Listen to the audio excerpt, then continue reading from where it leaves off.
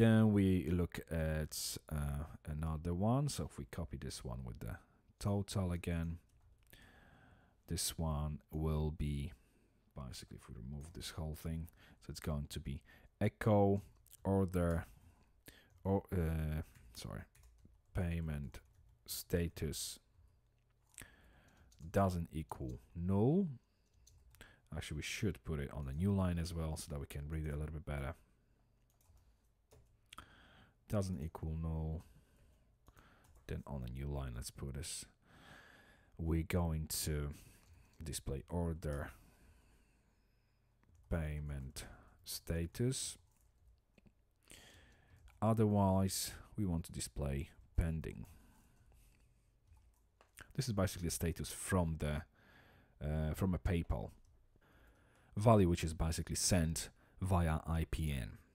So okay, we have this one done as well. The next one will be, if we copy this one, actually,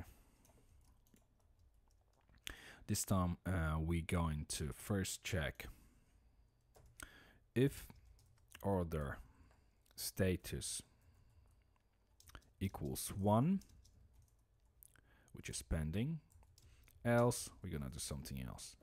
We can remove all this.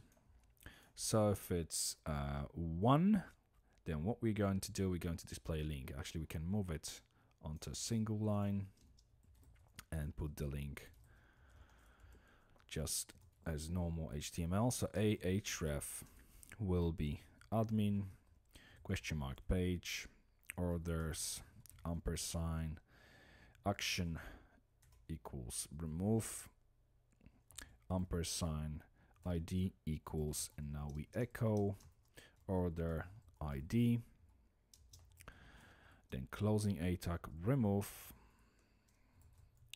and the A tag.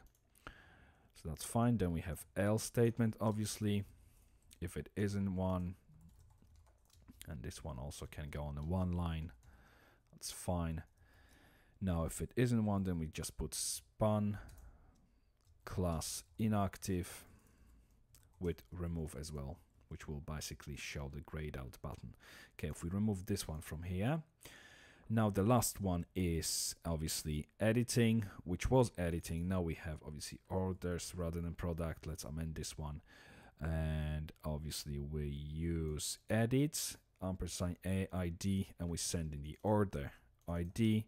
Only this time, rather than edit, we're going to have it as view, even though the page is still called edit.php.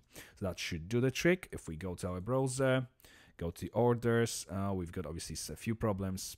First of which is a get orders method hasn't been created. So let's move to the next video and have a look at this method.